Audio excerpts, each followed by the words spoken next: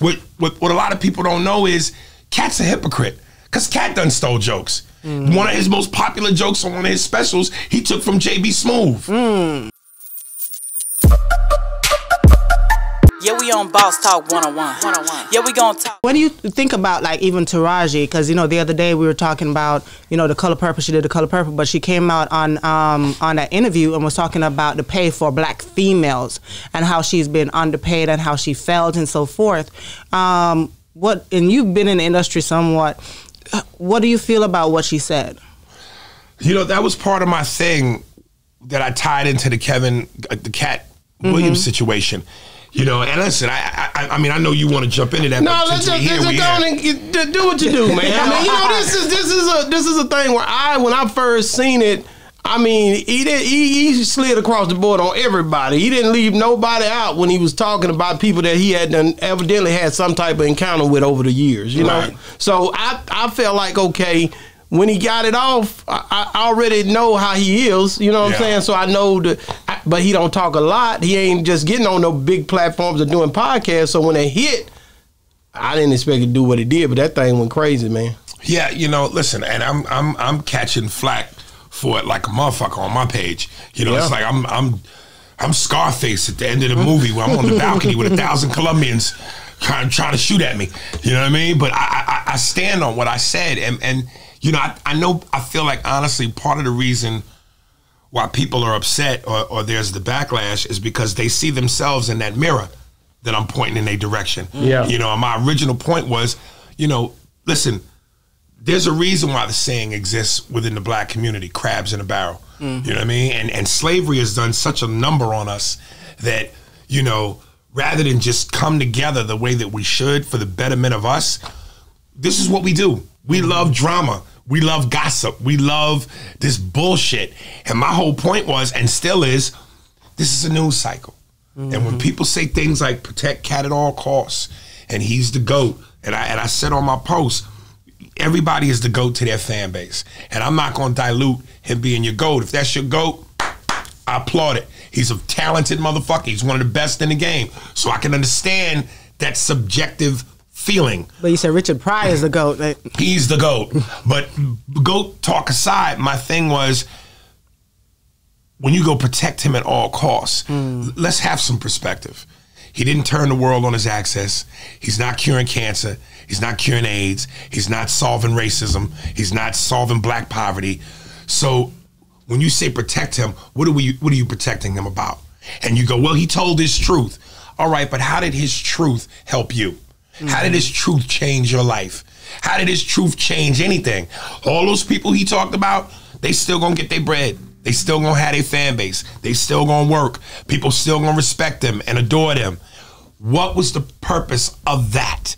My thing is this: why not use that mouthpiece and that platform and that energy for the betterment of us? So now you got beef with all these people. You've given them reasons to not like you over what? Who stole a joke? And I was telling my man that drove me down here, what a lot of people don't know is Katt's a hypocrite. Because Katt done stole jokes. One of his most popular jokes on one of his specials, he took from JB Smooth. So everybody's stolen jokes. Right. But again, finger pointing and talking shit, how does that help us? Now, when you look at Taraji P. Henson and you go, and she's not the only one that's complained, Viola Davis, Monique, her. Look at all our black actresses, Gabrielle Union, Regina Hall, they all face that problem. So why not go, instead of beefing Kevin, Katt, let's do a movie together. Let's hire those black actresses. Let us and the black community and black Hollywood come together and form like Voltron so that we can do what white folks do without needing white folks. You know, it's like, why do we have to wait for them to give us our flowers on their Oscars or their Emmys or their Golden Globes? Where's our own award shows? We've been too separated for too long, and this is what we talking about? Yeah, but news cycle. But because she stepped out and said what she said, 50 Cent reached out to her and wanted to work with her and trying to help her to get that bag, a bigger bag than what she's ever gotten. Because he even said, you know, because I think people thought that he was joking around when he said what he said. He came back and said, look at what I got for Mary J from Stars because of me. I can do that for her. Yeah. Okay, but Why are we waiting for her to come to tears? We should have been done this. You know, that studio called DreamWorks that's made up of David Geffen, Eisenberg, and Spielberg. Where is our DreamWorks? Yeah, we got Tyler Perry, but that's all we got. That's all we got. We got billionaires. We got Oprah. We got Jay-Z. We got Michael Jordan. Robert Smith. We got Magic Johnson. Robert Smith.